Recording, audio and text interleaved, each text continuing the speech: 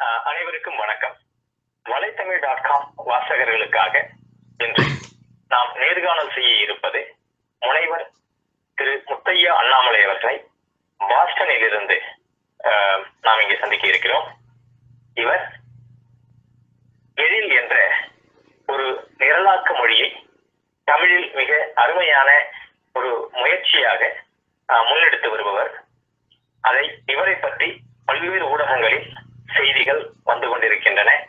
இந்த நேரத்தில் இவருக்கு தமிழ் இலக்கிய தோட்டம் மற்றும் காலச்சுவடு அறக்கட்டளை கனடாவில் இருந்து இவருக்கு 2014க்கான தமிழ் கனிமை விருது இவருக்கு வழங்கப்பட இருக்கிறது. இந்த அருமையான ஒரு நேரத்தில் திரு முத்தையா அண்ணாமலை அவர்களை நாம் நேர்காணல் செய்வது சரியான ஒரு நிகழ்வாக இருக்கும் என்று கருதுகிறோம். வணக்கம் திரு முனைவர் முத்தையா அண்ணாமலை அவர்களே. வணக்கம் திரு பார்த்தசாரதி அவர்களே. வலைத்தமிழ் நேயர்கள் அனைவருக்கும் எனது மனமார்ந்த வணக்கம். உங்களை பற்றி குறிப்பாக தமிழகத்தில் எந்த ஊரில் நீங்கள் பிறந்தீர்கள், உங்களுடைய பெண்குலம், கல்வி, இது குறித்து எங்களுடைய வாசகர்களுடன் பகிர்ந்து கொள்ள முடியுமா? கண்டிப்பாக.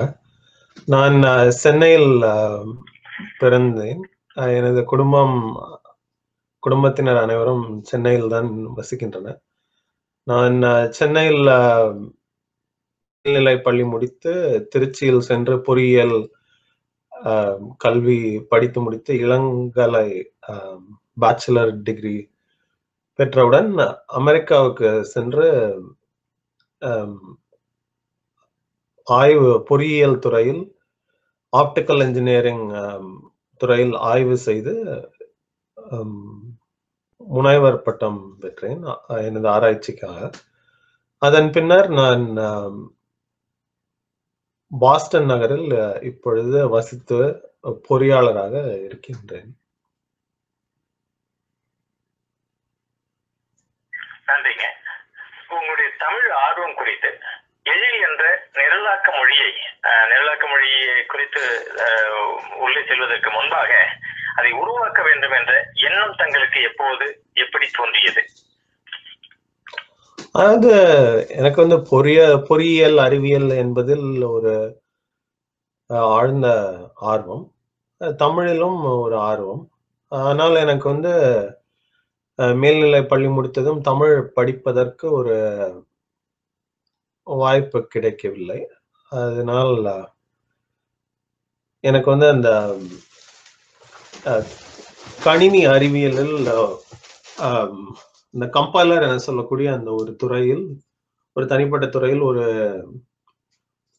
ஆழ்ந்த ஒரு ஈடுபாடு, ஒரு கியூரியாசிட்டி என சொல்லக்கூடிய ஒரு அதை ஆழ்ந்த ஒரு பெரிய அளவில் கற்றுக்கொள்ள வேண்டும் என்ற ஒரு ஆசை. ஸோ அதனால் தொடங்கியதில் 2007-8 நான் டெக்சஸ் மாகாணத்தில் பல்கலைக்கழகத்தில் படித்துக் கொண்டிருக்கும் பொழுது அதை சிறிதளவில் தொடங்கினேன். அதை அப்புறம் தமிழுக்காக மாற்றி அதை ஒரு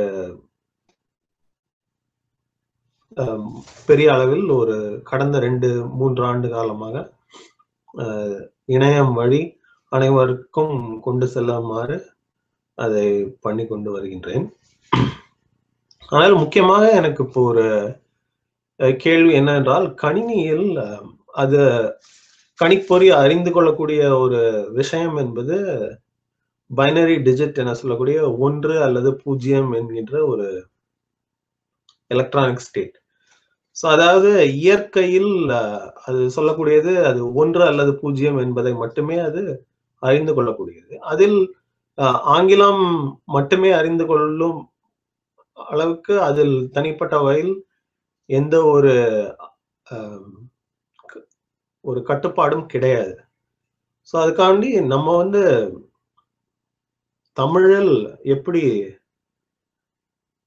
அதை பயன்படுத்தலாம், அது தமிழர்களுக்கும் ஆங்கிலம் பேசாத இல்ல ஆங்கிலத்தில் கணினியை பயன்படுத்த கற்றுக்கொள்ள இஷ்டப்படாத ஒரு தமிழர்களுக்கு அதை எப்படி பயன்படுத்தலாம் என்பதற்கு நாம் அதை செயல்பட வைப்பதற்கு ஒரு முயற்சி எடுக்க வேண்டும் என்பது ஆசை. ஸோ இந்த 2 ஒரு நோக்கங்களும் சேர்ந்து ஒரு எழில் திட்டமாக, நிரலாக்க மொழியாக உருவாகி ஒரு பல ஆண்டுகளாக. ரொம்ப நன்றிங்க. இப்ப இந்த உங்களுக்கு 2014க்கான தமிழ் கனிமை விருது உங்களுடைய எழில் திட்டத்திற்காக வழங்கப்பட்டிருக்கிறது, தேர்ந்தெடுக்கப்பட்டிருக்கிறீர்கள். இந்த ஒரு முதலில் வலைத்தமிழ் வாசகர்கள் சார்பாகவும் ஆசிரியர் குழுவின் சார்பாகவும் உங்களுக்கு மனமார்ந்த வாழ்த்துதலை தெரிவித்துக் கொள்கிறோம். இப்ப இந்த உங்களுக்கு இதை நீங்கள் எப்படி பார்க்கிறீர்கள்? உங்களுக்கு அந்த அறிவிக்கப்பட்டவுடன் உங்களுடைய மனநிலை எப்படி இருந்தது? வாழ்த்துக்கு மிக்க நன்றி திரு பார்த்தசாரதி அவர்கள். மிகவும் பெருமையாக இருக்கின்றது. தமிழ் இலக்கிய தோட்டம் காலச்சுவடு அறக்கட்டளை அவர்கள் 2008 இந்த விருதை அளித்து வருகின்றனர். நான் அதை வாங்குவதில் 8வது இந்த விருது பெற்றவராக இருப்பேன். மிகவும் பெருமையாக உள்ளது. அதாவது நாம் செய்த இந்த ஒரு திட்டத்தை அவர்கள் அறிந்து கொண்டு அதில் ஆர்வம் கொண்டு என்னை அடையாளப்படுத்தியதாகவும், ஒரு தமிழுக்கு ஒரு பங்களித்ததாகவும், அதை நான் அதன் காரணமாக என்னை அடையாளப்படுத்தியதாகவும் நான் கருதுகின்றேன். இது எழில் மொழி மாணவர்களுக்கு சென்றடைய ஒரு ஊன்றுகோலாக இருக்கும் என்றும் நான் எதிர்பார்க்கின்றேன். அவர்களுக்கு எனது நன்றியையும் தெரிவித்துக் கொள்கின்றேன். இதுல நீங்க உருவாக்கி உள்ள அந்த எழில் நிரலாக்க மொழி குறித்தும் அதன் பயன்பாடு குறித்தும் வாசகர்கள்ட்ட தமிழர்கள்ட்ட குறிப்பா நீங்க பகிர்ந்துக்க முடியுங்களா? கண்டிப்பா. சோ இப்ப எழில் என்பது ஒரு நிரலாக்க மொழி. சோ அதுக்கு முன்னாடி நம்ம நிரலாக்க மொழி என்றால் என்ன என்று ஒரு பரவலாக பேச்சு தமிழில் சொல்லக்கூடிய ஒரு ஆங்கில சொல் அதை பயன்படுத்தி நம்ம பேசலாம். இப்போ ப்ரோக்ராமிங் java.net அப்படின்னு நீங்கெல்லாம் ஒரு விளம்பரத்திலேயே அதுலயே பார்த்துருக்கலாம். ஸோ இப்போ கணினி, இந்த தலைமுறை கணினியும் ஒரு 40-50 ஆண்டுகளுக்கு முன்பிலிருந்து கணினிகளை நிரலாக்க மொழி, அதாவது அதை செயல்படுத்த வைக்க ஒரு நிரல் எழுதுவது, ஒரு ப்ரோக்ராம் எழுதுவது என்பது ஒரு இயல்பான செயல். ஸோ அது அவ்வாறு அந்த கணினியை நீங்க கணினியை ஒரு கூட்டுவதற்கோ கழிப்பதற்கோ ஒரு கணிதம் செய்வதற்கோ இல்லை கணினியில் உங்கள் கணக்குகளை போட்டு ஒரு ஆண்டிற்கு அந்த வட்டி கட்டுவதற்கோ இல்லை ஒரு அந்த அரசுக்கு சுங்கம் கட்டுவதற்கோ அந்த மாதிரி பல செயல்களை செய்வதற்கு அனைத்திற்கும் ஒரு நிரல் எழுதுவது ஒரு தேவை.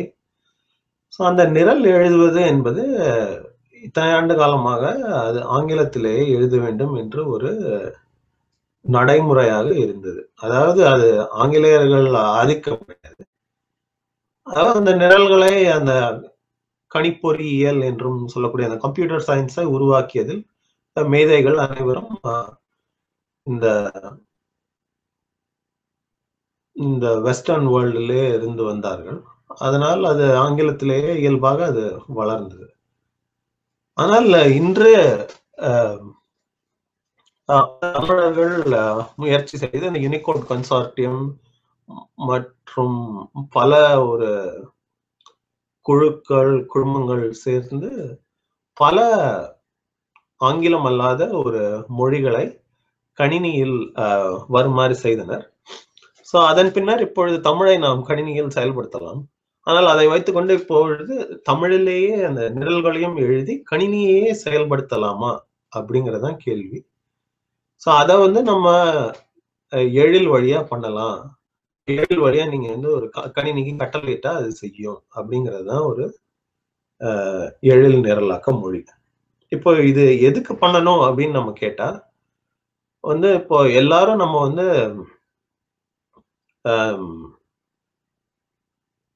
ஆங்கிலத்துல ஓரளவுக்கு இயல்பா புரிந்து கொள்வார்கள் ஒரு புது ஒரு கருத்தை என்று நாம் எதிர்பார்க்க முடியாது. ஸோ அதனால் கணினி நிரலாக்கத்தை தமிழில் கற்றுக்கொண்டு மாணவர்கள், மாணவியர்கள், சிறுவர்கள் முதலில் அவர்களோட ஒரு ஆற்றலை வளர்த்து கொள்வார்கள் என்பதுதான் தாய்மொழியான தமிழில் அதை கற்றுக்கொண்டு அவங்க அதை பற்றி யோசித்து என்னவெல்லாம் பண்ணலாம் என்று அவர்கள் திறனை வளர்த்து கொள்வார்கள் என்றபடியே அதை யோசித்து ஒரு முதல் படியாக இருக்க வேண்டும் என்பதற்காக எழில் மொழியை நான் தொடர்ந்து வளர்த்து கொண்டு வருகின்றேன். ரொம்ப சொன்னீங்க. இப்ப இதுல இந்த மாதிரி ஒரு தமிழ்ல ஒரு நிரலாக்க மொழிக்கான ஒரு தேவை இருக்கிறதா, அதன் அவசியத்தை, பயன்பாட்டை கொஞ்சம் சொல்ல முடியுமா? அதாவது இன்னைக்கு வந்து நம்ம ஒரு கோடிங் லாங்குவேஜ் அப்படின்னு சொன்னோம்னா இன்னைக்கு ஒரு ஜாவா கத்துக்கணும், ஒரு .NET கத்துக்கணும், அதன் மூலியமா வந்து ஒரு வேலை வாய்ப்பு இருக்கும். இல்ல வந்து ஒரு கிராமப்புறங்கள்ல இருக்கிறவங்களும் அங்க இருக்கக்கூடிய ஒரு கணிப்பொறி அந்த ஒரு இதுல பயிற்சி மையங்கள்ல இந்த மாதிரி தான் சொல்லி கொடுக்குறாங்க. இப்ப இந்த மாதிரி ஒரு மொழிகளுக்கு ஒரு ஆங்கிலம் இல்லாம கூட நம்ம வந்து இதை பண்ண முடியும் அப்படிங்கிற ஒரு வாய்ப்புகள், அதெல்லாம் பத்தி நீங்க என்ன மாதிரி பாக்குறீங்க? இதனுடைய முக்கியமா பயன்பாடு, உங்களுடைய எதிர்கால அந்த ஒரு பார்வை எப்படி இருக்குங்க? எழில் மொழி என்பது நான் ஒரு தொலைநோக்கு பார்வையோடு வளர்த்து சென்று போகின்றேன். ஸோ அது தற்போதைய நிலையில் அனைவரும் பயன்படுத்துமாறு இல்லை. அதாவது நிரலாளர்கள் மற்றும் கணிப்பொறி சார்ந்த கணிப்பொறி பொறியாளர்கள் மட்டுமே இப்பொழுது இயல்பாக பயன்படுத்தலாம். பொதுமக்கள் பயன்படுத்த இன்னும் சில காலம் ஆகும். அதை சொல்லிவிட்டு நீங்கள் கேட்ட முதல் கேள்வியான இது தமிழில் தேவையா என்பது, தமிழில் பண்ணுவதற்கு தடை எதுவும் இல்லை. நான் முன்னாடியே சொன்ன மாதிரி கணினி என்பது 1-0 என்கின்ற ஒரு எலக்ட்ரானிக் ஸ்டேட் என்பதை மட்டுமே அது அறிந்து கொள்ளும். அது இயற்கையில் உள்ளது. இயற்கையில் அது ஆங்கிலம் அறிந்து கொள்ளுமாறு அது கட்டமைப்பு எதுவுமே கிடையாது. அதனால் நான் என்ன சொல்கின்றேன் என்றால், குழந்தைகள், சிறுவர் சிறுமியர் ஆங்கிலம் சார்ந்த ஒரு பின்புலத்திலிருந்து வராதவர்கள் மற்றும் தமிழிலேயே இயல்பாக படிக்கக்கூடியவர்கள் அவர்களுக்கு ஒரு வாய்ப்பளிக்குமாறு எழிலில் வாய்ப்பளிக்குமாறு இல்லை, கணினியியல், அதாவது இந்த கம்ப்யூட்டர் சயின்ஸில் அவர்களுக்கு ஒரு வாய்ப்பளிக்குமாறு, அவர்களது ஒரு சிந்தனையை எப்படி ஒரு கணினி அளவில் வளர்த்து கொள்ளுமாறு எழில் இயங்க வேண்டும் என்பது என்னுடைய ஒரு ஆசை, நோக்கம், எழிலின் இலக்காகவும் அமைய வேண்டும் என்று நான் கருதுகின்றேன். ஸோ அதாவது ஒரு படிக்கல்லாக ஒரு எழில் முதல் படியாக அவர்கள் கற்றுக்கொண்டு ஜாவா மற்ற மொழிகளை கற்றுக்கொள்ள வேண்டும். அவ்வாறுதான் அவர்கள் வேலை வாய்ப்புக்கு தயாராவார்கள். எழில் வழியாக வேலை கிடைக்கும் என்று நான் எனக்கும் ஒரு தப்பான ஒரு எண்ணத்தை கொடுக்க விரும்பவில்லை. ஆனால் அதன் மூலம் நீங்கள் நல்ல கணினியியல் கருத்துக்களை கற்றுக்கொண்டு அதன் மூலம் நீங்கள் கணினியியலின் ஒரு அடிப்படைகளை உணர்வதில், அந்த ஃபண்டமெண்டல்ஸை நீங்கள் எவ்வாறு ஒரு ஆழமாக கற்றுக்கொள்வீர்கள் என்றால் எழில் வழியாக நீங்கள் கற்றுக்கொள்வீர்கள் என்பது எனக்கு ஒரு மிகுந்த நம்பிக்கை உண்டு. ரொம்ப ரொம்ப நன்றிங்க. இப்ப இதுல 2 விதமான பார்வைகள் இருக்கும். ஒண்ணு வந்து நிறைய ஆய்வுகளோட நின்று போறக்கூடிய விஷயங்கள், அதாவது இது வந்து பயன்பாட்டுக்கு இது பயன்படுத்துறதுக்கு ஒரு தேவை இருக்காது அப்படிங்கறது ஆய்வுகளோடு நின்று போகக்கூடிய விஷயங்கள் நிறைய நம்ம பாக்குறோம். இன்னொன்று வந்து பயன்பாட்டுக்கு வந்து கொண்டுட்டு போகக்கூடிய சாத்தியமுள்ள விஷயங்களா நம்ம பாக்குறோம்.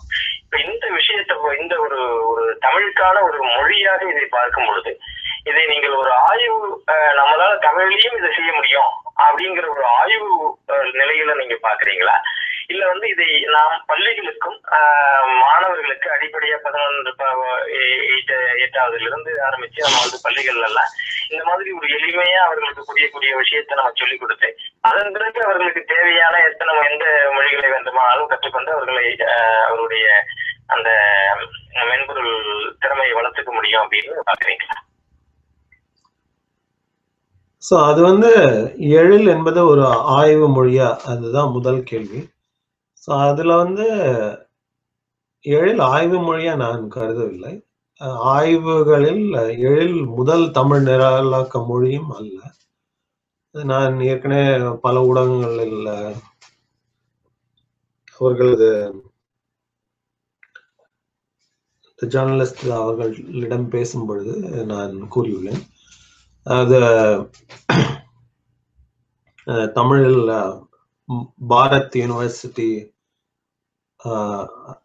என்ற பாரத் பல்கலைக்கழகத்தின் துணைவேந்தர் தற்பொழுதைய துணைவேந்தர் திரு புன்னவைக்கோ அவர்கள், அவர் ஆழ்ந்த ஒரு சிந்தனையாளர், ஒரு பேராசிரியர், கணினியியல் துறையில் அவர் தமிழில் ஒரு நிரலாக்க மொழியை 1 அல்லது 2 நிரலாக்க மொழியாவது அவர் உருவாக்கியுள்ளார்.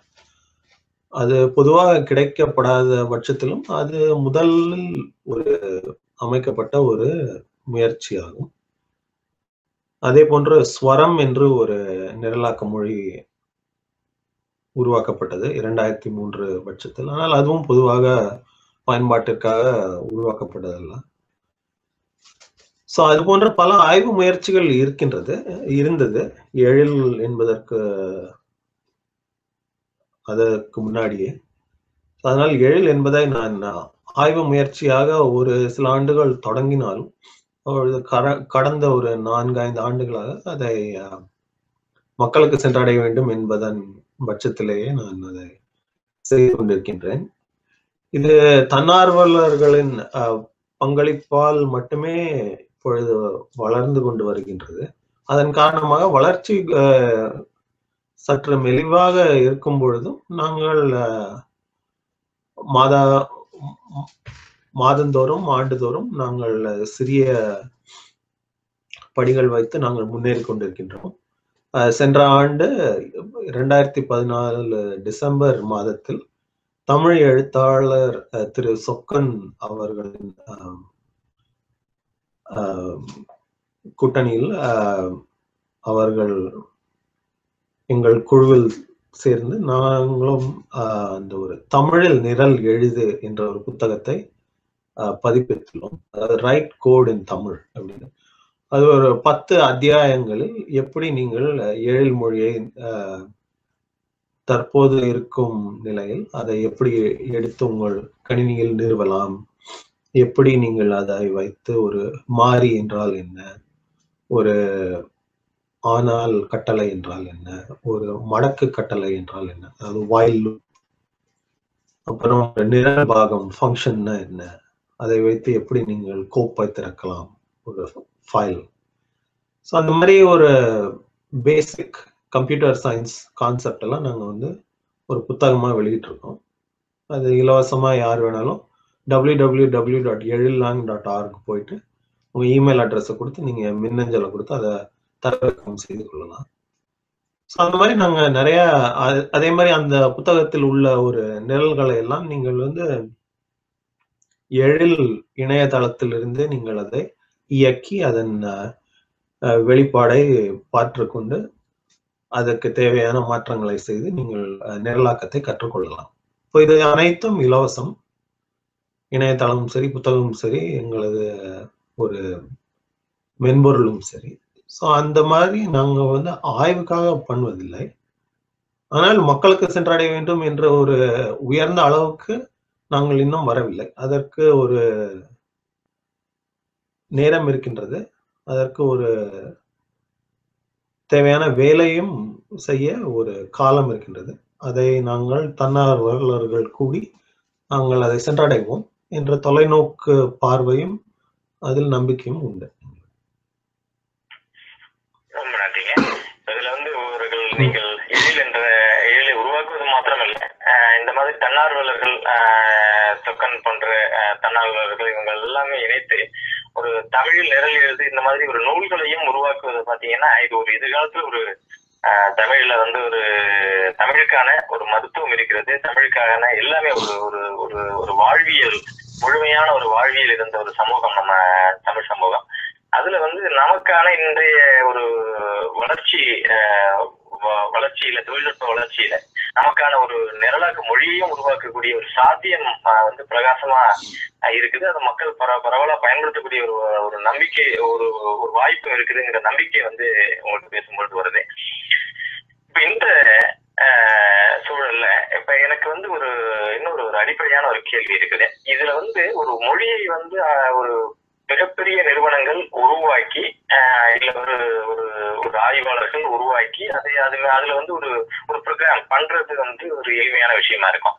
இப்ப இந்த ஒரு மொழியினுடைய அடிப்படையை நீங்க உருவாக்கும் பொழுது அதனுடைய மொழியை உருவாக்கணும் அப்படின்னா இதை நீங்க எப்படி எதுல பண்ணிருக்கீங்க, இதுக்கு பின்னால் இருக்கக்கூடிய தொழில்நுட்பத்தை சொல்ல முடியுங்களா? எப்படி கம்பைல் ஆகுது, எப்படி அது வந்து இயங்குது அப்படின்னு?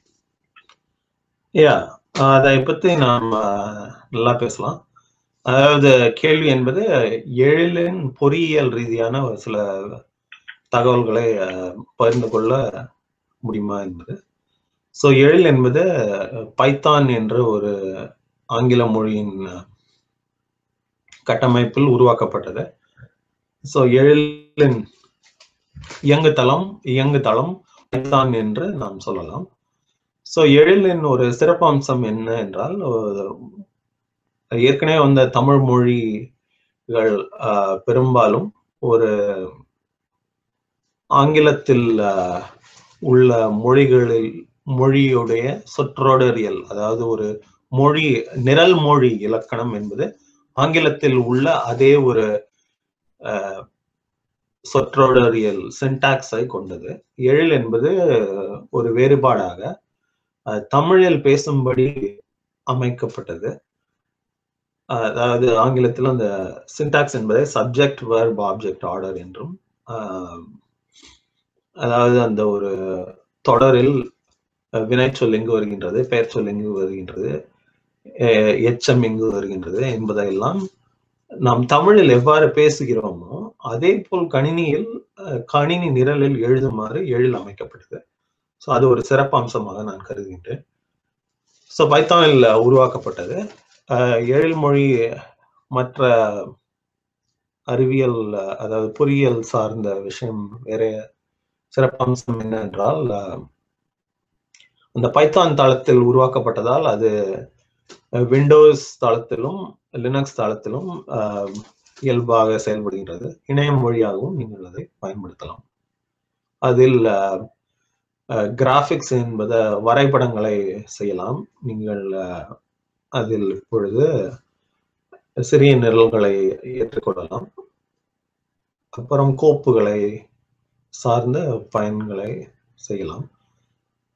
அது வந்து ஒரு கட்டளை மொழியாக, அதாவது ஒரு இம்பரேட்டிவ் லாங்குவேஜாக உருவாக்கப்பட்டது. நன்றிங்க. இப்ப இதை நீங்க பார்க்கும் பொழுது இது ஒரு முழுமை பெற்ற ஓரளவுக்கு பயன்பாட்டில கொண்டுட்டு போகக்கூடிய ஒரு இதுல நிலையில தான் இருக்குது அப்படின்னு நம்புறேன். இந்த இத தமிழ், அதாவது குறிப்பா அரசு மூலமாகவோ இல்லது வந்து ஒரு தனியார் ஒரு அறக்கட்டளைகள் மூலமாகவோ கிராமப்புறங்கள்ல இல்ல பள்ளிகள் திட்டத்திலேயே ஒரு பள்ளிகளோட ஒரு எளிமையா இளைஞர்களுக்கு ஒரு கணிப்பொறிகள் வந்து நீங்க வந்து கணிப்பொறியில படித்து ஒரு பன்னாட்டு கம்பெனிகள்ல வேலைக்கு போகணுங்கிறத தாண்டி அவர்களுடைய தினப்படியான அவர்களுடைய எந்த துறையில இருந்தாலும் அவர்களுக்கு ஏற்படக்கூடிய சிக்கல்களை கணிப்பொறி மூலியமா தீர்த்துக்கக்கூடிய ஒரு வாய்ப்பா இதை வந்து ஒரு நிலை இன்னைக்கு வந்து கணிப்பொறி பயன்பாடு இருக்கு. இந்த சூழல்ல இத அவர்களுக்கு ஒரு ஆர்வம் ஊட்டக்கூடிய அளவுல இத ஒரு பாடத்திட்டமாகவோ இதுல வந்து நம்ம கொண்டுட்டு போறதுக்கூடிய ஒரு வாய்ப்புகள் இருக்குதா? அதுக்கான உங்களுக்கு என்ன மாதிரி உங்களுடைய திட்டங்கள் ஏதாவது அதை நோக்கி நடந்துகிட்டு இருக்குதுங்களா? அதுதான் ஒரு அடுத்த கட்டமாக நான் யோசிக்கின்றேன். ஒரு நல்ல கேள்வி திரு பார்த்தசாரதி அவர்கள். அதாவது எழிலை நீங்கள் பள்ளிக்கு எப்படி எடுத்து செல்ல ஒரு ஆசிரியரிடமோ இல்லை ஒரு புத்தக எழுத்தாளரிடமோ சென்று எப்படி ஒரு பாடத்திட்டம் உருவாக்கலாம் என்று நான்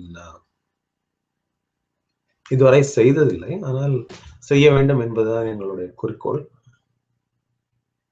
அதே போன்று மாணவர்களிடையே, அதாவது ஒரு அரசாங்கத்திடம் எடுத்துட்டு போவதில் தற்பொழுது என்னிடம் ஆர்வம் இல்லை. ஏனால் நான் சொன்ன மாதிரி அந்த ஒரு பொதுமக்களிடம் எடுத்து செல்ல ஒரு உயர்ந்த ஒரு நிலை உள்ளது. அதை நாங்கள் இன்னும் எட்டவில்லை என்பதே என்னுடைய கருத்து. ஆனால் அது மக்கள் பயன்படுத்தலாம், அதில் ஒரு ஐயமும் இல்லை. சோ இப்பொழுது நாங்கள் ஒரு சிறிய ஒரு வகுப்பில் ஒரு 30-40 மாணவ மாணவியர்களுக்கு அதை எழிலை கற்றுக் கொடுத்து அவர்கள் எப்படி அதை வாங்குகின்றார்கள், எப்படி அதை தங்களது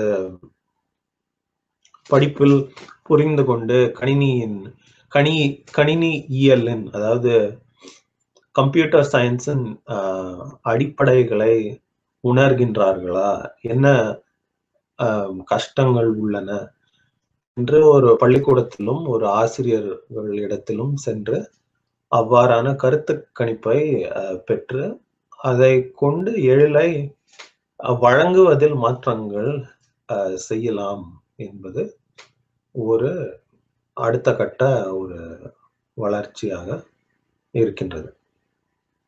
நன்றிங்க. இப்போ இன்னைக்கு இருக்கக்கூடிய இப்போ ஒரு குறிப்பிட்ட காலங்கள் அடிப்படையில நம்ம எழுத்து சீர்திருத்தங்கள் எல்லாம் நடந்திருக்கு. இப்ப இன்னைக்கு இருக்கக்கூடிய எழுத்துருவுல நீங்க ஏதாவது குறை பார்க்கிறீங்களா? இல்ல இந்த எழுத்துருக்கள் கம்ப்யூட்டர்ல நீங்க கம்பைல் பண்ணிருக்கீங்க, நீங்க அதை 0-1 தான் அது பயன்படுத்துது, கம்ப்யூட்டருக்கு தெரிஞ்சது 0-1 தான், அது சைனீஸ் எழுத்தா, தெலுங்கு எழுத்தா, தமிழ் எழுத்தா, ஹிந்தி எழுத்தா அப்படிங்கறதுலாம் அது பாக்குறது இல்லை அப்படிங்கிறது நமக்கு தெரியுது. இந்த மாதிரி ஏதாவது நம்ம இன்னைக்கு இருக்கக்கூடிய எழுத்துக்கள்ல உங்களுக்கு நீங்க சிக்கலை சந்திச்சீங்களா இந்த எழுத்து மூலியமா? நல்ல கேள்வி திரு பார்த்தசாரதி. அதாவது நான் இந்த தமிழ் இலக்கிய தோட்ட விருது, இந்த கனிமைக்காக விருது அளித்த பொழுது நான் அதை வென்ற அந்த விருது பெற்ற முதல் வெற்றியாளர், அவருடைய ஒரு பங்களிப்பை நான் பார்த்தேன். அது மிகவும் ஆச்சரியத்துக்குரியதாக இருந்தது. 1970ஆம் ஆண்டில் அவர் தமிழை கணினியில் முதல் முறையாக கணினியில் செயல்படுமாறு அவர் செய்தார். அது MS-DOS CP80 என்கின்ற ஒரு ஆபரேட்டிங் சிஸ்டம். அதன் பின்னர் அவர் பொறியியல் வாழ்க்கையில் கனடாவில் சேர்ந்த ஒரு இனுவிட் என்கின்ற ஒரு பழங்குடி மக்களுடைய ஒரு மொழியை கணினியில் செயல்படுமாறு அவர் செய்தார். சோ அதாவது எவ்வளவு பெரிய ஒரு ஆச்சரியமான விஷயம். தமிழை மட்டுமல்ல, மற்ற மொழிகளுக்கும் அவர் ஒரு கணினியில் ஒரு இடம் உள்ள மாதிரியும் அவர் பங்களித்துள்ளார். சோ அதாவது இது என்ன ஏன் இந்த கதையை நான் உங்கள்கிட்ட சொல்றேன்னா, அது ஒரு விஷயத்தை குறிக்குது. கணினி என்பது அதில் நீங்க சொல்றபடி அது கேட்கும் மாதிரி நீங்கள் அதை செயல்பட வைக்கலாம். சோ அதன் காரணமாக இந்த கேள்வியை தமிழ் மொழியில் ஏதாச்சும் குறைபாடு உள்ளதா கணினியில் பயன்படுத்துவதற்கு அப்படின்னு நான் புரிந்து கொள்கின்றேன். சோ இதை நான் தமிழ் அறிஞர் கிடையாது. நான் தமிழ் ஆர்வலராக இருந்தாலும்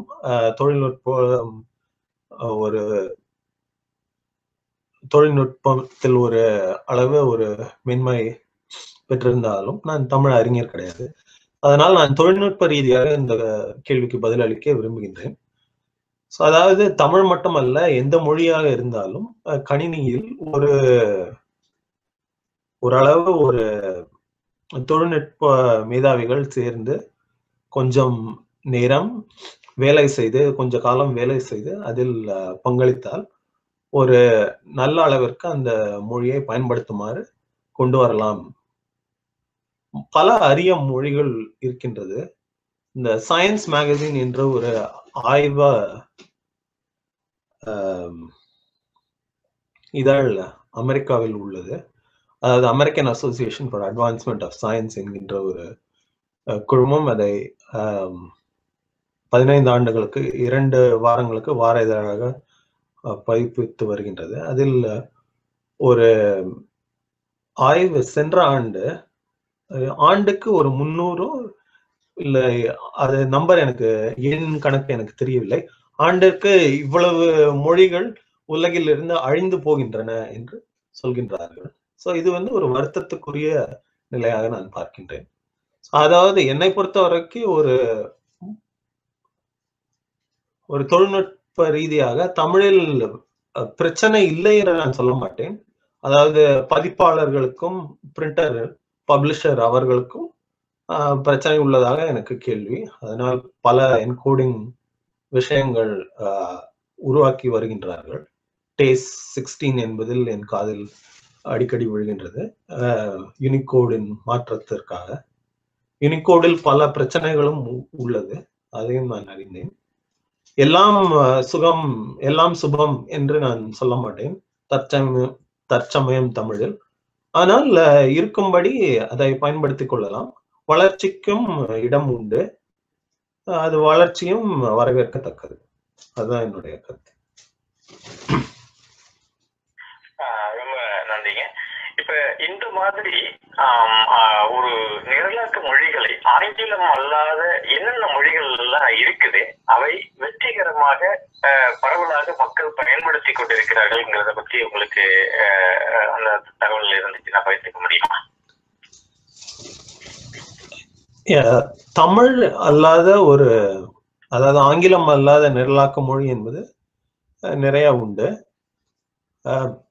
அதில் பரவலாக லுவா என்கின்ற ஒரு போர்ச்சுகீஸ் மொழியை சேர்ந்த ஒரு போர்ச்சுகீஸ் சார்ந்த ஒரு நிரலாக்க மொழி பிரேசில் நாட்டில் உருவாக்கப்பட்டு அது பெரும்பான்மையாக பயன்படுத்தப்பட்டு வருகின்றது. ஆனால் போர்ச்சுகீஸ் என்பது ஒரு ரோமானிய மொழியாக இருக்கும் பட்சத்தில் அதற்கும் ஆங்கில மொழிகளுக்கும் வேறுபாடு என்பது ஒரு குறைந்த அளவிலே உள்ளதாக நான் உணர்கின்றேன். அதை பற்றி மேலும் ஒரு ஆழ்ந்த விஷயம் எனக்கு தெரியவில்லை. ஆனால் அது ஒரு புதிய விஷயமாக கிடையாது. அது பல ஆண்டுகளாக அந்த பல மொழி சார்ந்தவர்கள், பல நாட்டை சார்ந்தவர்கள் அதை பண்ணிக்கொண்டு வருகின்றனர். நான் இந்த நேர்காணலுக்கு பின்பு இந்த விக்கிபீடியாவில் உள்ள ஒரு இணைப்பை உங்களுக்கு அனுப்பி வைக்கின்றேன். அதில் ஒரு பெரிய பட்டியலே உள்ளது. ரொம்ப நன்றிங்க. இப்ப இந்த ஒரு இந்த மாதிரி உங்களுக்கு எதிர்காலத்துல நம்மளுடைய மொழியை அடுத்த கட்டத்திற்கு தொழில்நுட்ப ரீதியாக நகர்த்துவதற்கு என்ன மாதிரியான முயற்சிகள் மேற்கொள்ளப்படணும், என்ன மாதிரியான ஊக்கங்கள் கவனங்கள் செலுத்தப்படணும் அப்படின்னு நீங்க பகிர்ந்துக்க முடியுங்களா? அதுக்கு முன்னாடி நான் நீங்க கேட்பது எதிர்காலத்தில் தமிழில் நிரலாக்க மொழியை எவ்வாறு உருவாக்க வேண்டும் என்பது. இது இதை பற்றி நான் ரொம்ப யோசித்ததில்லை. அதாவது நான் எழில் என்பது ஒரு மாணவருக்கு அறிவியலை கொண்டு சென்று சேர்க்க வேண்டும் என்பதுதான் எனக்கு குறிக்கோள். நான் அறிவியலில் முதுகலை பட்டம் பெற்று அறிவியலில் எனக்கு ஒரு மனதிற்கு ஒரு சார்ந்த ஒரு நெருக்கமான ஒரு விஷயம். அறிவியலின் மூலம் மனித வாழ்க்கை மேம்படும் என்றும் மனித உரிமைகளும் வாழ்க்கை முன்னேற்றமும் ஏற்படும் என்பது எனக்கு ஒரு ஆழ்ந்த கருத்து. தமிழில் எவ்வாறு அதாவது ராமானுஜம் சி.வி. ராமன் என்ற ஒரு விடுதலைக்கு முன்னால் உள்ள அறிஞர்களை பற்றி மட்டும் அல்லாமல் தற்பொழுது மங்கள்யான் என்ற ஒரு விண்கலத்தை சென்று அதை செவ்வாயில் சேர்த்த ஒரு குழுவில் உள்ள சி.என். அண்ணாதுரை என்ற பொறியாளர் அவர் வாழ்க்கையை கண்டு எவ்வளவு தமிழர்கள், தமிழ் குழந்தைகள், சிறுவர் சிறுமியர் என்று அவரை போல் நாமும் ஒரு பொறியியலில் வர வேண்டும் என்று ஒரு ஆசையும் கனவும் கொண்டுள்ளனர். அவ்வாறு உள்ள ஒரு மக்களை, ஒரு குழந்தைகளை சென்றடைந்து அவர்கள் சிந்தனையை மேம்படுத்தி இந்த அறிவியலுக்கு எப்படி நாம் பங்களிக்கலாம், தமிழ் தடையாக இருக்கக்கூடாது. தமிழ் வழி ஒரு சிந்தனையை வளர்த்து கொள்ள வேண்டும். எப்படி நீங்கள் சங்க இலக்கியத்தில் ஒரு மனித நேயத்தையும் ஒரு காதலையும் பிரிவையும் எப்படி நீங்கள் ஒரு ஆழ்ந்த அளவிற்கு படித்து உணர்கின்றீர்களோ, அதே தமிழில் நிகழ்கால நிரலாக்கத்தையும் நிரல்களை செயல்படுத்துவதற்கும் ஒரு வழி உண்டு என்பதை மக்களுக்கு சென்றடைய செய்ய வேண்டும் என்பதுதான் எழிலுடைய கருத்து. அதை சொல்லிவிட்டு நீங்கள் கேட்ட ஒரு பிற்காலத்தில் எப்படி, எதிர்காலத்தில் எப்படி நிரலாக்க மொழி வளர வேண்டும் என்று கேட்டால், அது என்னை பொறுத்த வரைக்கும் இப்பொழுதே அடுத்த தலைமுறைக்கான ஒரு தமிழ் நிரலாக்க மொழிகள் உருவாக்கப்பட்டு வருகின்றன. அதாவது ஃபங்க்ஷனல் ப்ரோக்ராமிங் லாங்குவேஜ் என சொல்லக்கூடிய லிஸ்ப் என்பது அடிப்படையாக கொண்டு சிலர் முயற்சி செய்துள்ளனர். இப்ப இந்த மாதிரி உங்களுடைய தொழில்நுட்ப இந்த பங்களிப்புகளுக்கு தமிழ் அமைப்புகள், குறிப்பா உத்தமம் போன்ற அமைப்புகளுடைய ஆதரவு என்ன மாதிரி இருக்கு, ஊக்கம் எந்த மாதிரி இருக்கு? நான் உத்தமம் அவங்க நடத்திய மாநாடு 2013-14க்கு நான் பங்களிக்க வாய்ப்பு கிடைத்தது. ஆனால் நேரில் செல்ல வாய்ப்பு கிடைக்கவில்லை. கூட குழுவில் உள்ள மற்றவர் சென்று அந்த உரையாற்றினர் அந்த மாநாட்டில். அவர்கள் ரொம்ப ஒரு தொலைநோக்காக கொண்டு ஒரு 1995-96 ஆண்டு, அந்த 1990 அந்த உள்ள டெக்கேடில் இருந்து அதற்கு முன்பும் அந்த தமிழ் என்கோடிங் என்கின்ற ஒரு பிரச்சனையில் ஒரு நல்ல ஒரு அந்த தமிழ் 99 என்கின்ற ஒரு மாநாட்டில் நிறைய ஒரு சாதனை படைக்குமாறு ஒரு ஸ்டாண்டர்டைசிங் எஃபர்ட்டை செய்தனர். தமிழுக்கு ஒரு தமிழ் கணினி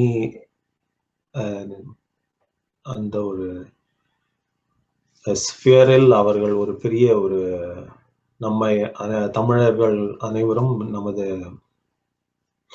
எண்ணங்களை ஒரு தெரிவிக்குமாறு ஒரு அடையாளமாக உள்ளனர். அவர்கள் தமிழை காத்து அதற்கு பெரும்பணி செய்து வருகின்றனர். இப்ப இதுல ஒரு இறுதியா உங்கள்கிட்ட கேட்க வேண்டிய ஒரு கேள்வியா இதை நான் பாக்குறேன். அதாவது இன்றைய சூழல்ல தமிழ் பெற்றோர்கள், இளம் தலைமுறையினர் ஒரு மொழியை வாழ்வாதாரமாகவும் பொருளாதாரமாகவும் மட்டுமே பார்க்கக்கூடிய ஒரு சூழல் இருக்குது. அதே சமயத்துல அவர்களுக்கு பொருளாதாரம் இல்லாத ஒரு வேலை வாய்ப்பு அளிக்காத ஒரு சூழல், நெருக்கடியான ஒரு போட்டி நிறைந்த உலகத்துல அவர்கள் தங்களை நிலைநிறுத்திக் கொள்வதிலும் பிராக்டிக்கலா இன்னைக்கு ஒரு நடைமுறை சிக்கல்கள் நிறைய இருக்கிறதையும் நம்ம பாக்குறோம். இந்த சூழல்ல ஒரு தாய்மொழியின் மேல், ஏன்னா இப்ப உங்க மாதிரி அறிவியலாளர்களாகவும் அறிவு பெற்றவர்களாகவும் ஒரு உலகத்திற்கு தேவையான நம்மளுடைய அந்த குளோபலைசேஷன்ல ஒரு நிலைத்து இருக்கக்கூடிய ஒரு நிலையை நம்ம அடையணுங்கிறது தான் ஒருவருடைய லட்சியமாகவும் இருக்குது. நீங்க குறிப்பா கிராமப்புறங்கள்ல தமிழகத்தில் இருக்கக்கூடிய இளைஞர்களுக்கு, மாணவர்களுக்கு, பெற்றோர்களுக்கு அவங்க குழந்தைகள் இதற்கு வெற்றி பெறணுங்கிற ஒரு நோக்கம் இருக்குது. இப்ப இதுக்கு இந்த தமிழ் தாய்மொழி வழியாவோ இல்ல தமிழ் மொழி கத்துக்கிறதுக்கு பதிலாக நம்ம வேற மொழி கத்துக்கிட்டா இன்னும் மதிப்பெண்கள் பெறலாமோ, இந்த மாதிரி எல்லாம் ஒரு சூழலும் நிலவுது. இதுக்கு நீங்க நீங்க எப்படி பாக்குறீங்க? ஒரு இப்ப ஏன்னா பாரதி எல்லாம் பார்க்கும்பொழுது நமக்கு யாமறிந்த மொழிகளிலே தமிழ் மொழி போல் இனிதாவது எங்கும் காணுங்கிற. நம்ம பல மொழிகள் கத்துக்கிறதுல நமக்கு தமிழ் தாய்மொழியை கத்துக்கிட்டு அது மேல என்னத்தை வேணாலும் நம்ம அடுக்கிட்டே போகலாம், நம்மளுடைய அறிவு விரிவாக்கம் செய்யலாம். அதுதான் நீங்க குறிப்பிட்ட திரு மயில்சாமி அண்ணாதுரை போன்றவர்கள் எல்லாம் செய்து காட்டியிருக்காங்க. டாக்டர் அப்துல் கலாம் போன்றவர்கள்லாம் அதுதான் செஞ்சிருக்காங்க. இந்த ஒரு அறிவியலாளரா ஒரு ஒரு ஒரு ஒரு மொழிக்கான ஒரு நிரலாக்கத்தை உருவாக்கக்கூடிய ஒரு சூழல்ல இருக்கக்கூடிய நீங்க இந்த சூழ்நிலையை எப்படி பாக்குறீங்க? அது அதாவது இங்க ஒரு அமெரிக்காவில் வாழ்ந்துட்டு நான் எப்படி அதை யோசிக்கிறேன்னா, அது தனிப்பட்ட மனிதர்கள் அவர்களுக்கு ஒரு தனிப்பட்ட கருத்தாக அவர் எப்படி வாழ்க்கையில் வெற்றி அடைய வேண்டுமோ அவர்கள் அதை பின்பற்றி வருவது அவர்களுடைய வாழ்க்கை. ஸோ அதில் நாம் கருத்தளிப்பதற்கு இடமில்லை என்பதும். ஆனால் தமிழை நீங்கள் ஒரு புறக்கணிக்க வேண்டாம் என்பதுதான் என்னுடைய ஆழ்ந்த கருத்து. அதாவது தமிழ் வழியாக நீங்கள் கற்றுக்கொள்ளலாம். நீங்கள் வெண்பா எழுதுங்கள், உங்கள் அந்த அளவுக்கு நீங்க ஒரு ஆழ்ந்த தமிழ் அறிஞர் ஆகுங்கள் என்றெல்லாம் யாரும் கேட்கவில்லை. எனது நண்பர்களே பலர் இந்தியாவில் பொறியியல் படிக்கும் காலத்தில் அவர்கள் பொறியியல் சேர்வதற்கு முன்னால் 12ஆம் வகுப்பில் தமிழ் எழுத்துக்களை படித்துக் கொண்டார்கள். அதாவது அவர்கள் தமிழில் நல்லா உரையாடுவார்கள், தமிழ் இலக்கியம் தெரியும் அவர்களுக்கு, அதாவது இலக்கணம் தெரியும், அதாவது பேச்சிலக்கணம் தெரியும், அவர்களுக்கு நல்லா உரையாடுவார்கள். ஆனால் அவர்களுக்கு அந்த எழுத்து சொற்களும் தெரியும், பேச்சு சொற்கள், அதாவது வொக்காபுலரி என்பதும் அவர்களுக்கு உண்டு. ஆனால் அதை எழுத படிக்க மட்டும் அவர்களால் தெரியாது. ஸோ இந்த மாதிரி ஒரு தமிழர்கள் தன்னார்வலர்களாக இருப்பவர்கள் கல்கி கிருஷ்ணமூர்த்தி அவர்களுடைய நாவல்களையும் படித்து தமிழில் இப்பொழுது தினமும் வார இதழ்கள் படிக்கும் அளவிற்கு அவர் வளர்ந்துள்ளார் தமிழில். ஸோ அதாவது தமிழ் என்பது ஒரு அடையாளமாக கருதி கொள்ளுங்கள், இலக்கணமாக ஒரு அறிஞராக வேண்டாம், அதை புறக்கணிக்க வேண்டாம் என்பதற்கு ஆன ஒரு குறைந்தபட்ச ஒரு தமிழை கற்றுக்கொள்ளுங்கள் என்பது என்னுடைய ஒரு ஆதங்கம். மிக்க நன்றிங்க. இதுவரை உங்களுடைய நேரத்தை தமிழ் வாசகர்களுக்காக ஒதுக்கி உங்களுடைய கருத்துக்களையும் உங்களுடைய கண்டுபிடிப்பான எழில் ஒரு நிரலாக்க மொழி குறித்தும் பல்வேறு சிந்தனைகளை பகிர்ந்து கொண்டீர்கள். இந்த முயற்சி தமிழுக்காக உங்களிடம் உரையாடிய பிறகு, இது பல்வேறு கேள்விகளை கேட்டு தெரிந்து கொண்ட பிறகு, எழில் என்பது ஒரு எதிர்காலத்தில் ஒரு இயக்கமாக மாற வேண்டும். அதாவது நிரலாக்க ஒரு மொழி பள்ளிகளுக்கு சென்று சேர வேண்டும். இளைஞர்களை, தமிழ் இளைஞர்களை இன்று பல நாடுகளில் மிகச்சிறப்பாக தமிழ் வழியில் படித்த இளைஞர்கள் சாதித்துக் கொண்டிருக்கிறார்கள். 30 வயதை இருக்கக்கூடிய இளைஞர்கள் இன்று சமீபத்தில் தமிழ் வழியில் படித்தவர்கள் மிகச்சிறப்பாக இருக்கிறார்கள். அதனால இது இந்த அவர்கள் சிந்திக்கக்கூடிய மொழியிலேயே ஒரு நிரலாக்க மொழியும் இருந்தால் இன்னும் அவர்கள் தமிழ் சமூகம் மேம்பட ஒரு வாய்ப்பாக இருக்கும் என்ற ஒரு நிலையில் இது தன்னார்வலர்களும் தமிழர்களும் வாய்ப்பு இதை பள்ளிகளில் கொண்டு சேர்க்கும் அதிகாரம் படைத்தவர்களும்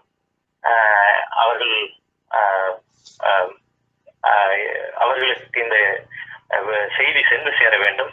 அப்படி சேரும்போது இது எளிமையாக எல்லா பள்ளிகளிலும் அதை கொண்டு போய் சேர்க்கிறது ஒரு பெரிய அவர்கள் மனது வைத்தால் எளிதாக முடியக்கூடிய விடயம்தான். அப்படி அது அனைத்து மாணவர்களுக்கும் பயன்படக்கூடிய ஒரு மொழியாக உருவாக வேண்டும். மேலும் தங்களுடைய ஆய்வு மேலும் தொடர்ந்து இது ஒரு முழுமை பெற்ற ஒரு வணிக ரீதியாகவும் தமிழர்கள் இந்த மொழியை பயன்படுத்த முடியும் அப்படிங்கிற ஒரு சூழல் வரணும் அப்படிங்கிற ஒரு வாழ்த்துதலை தெரிவித்துக் கொண்டு உங்களிடமிருந்து விடைபெறுவது வலைதமிழுக்காக பார்த்து சாரதி. வாழ்த்துக்கு மிக நன்றி திரு பார்த்து சாரதி. வலைதமிழ் நேயர்களுக்கும் நேரம் எடுத்து இந்த நேர்காணலை கண்டதற்கும் உங்களுடைய ஆழ்ந்த ஒரு சிந்தனை மிக்க கேள்விகளுக்கும் எழில் நிரலாக்க மொழி மக்களை சென்றடைய வேண்டும் என்ற ஒரு கருத்துக்கும் வாழ்த்துக்கும் மிக்க நன்றி. வணக்கம்.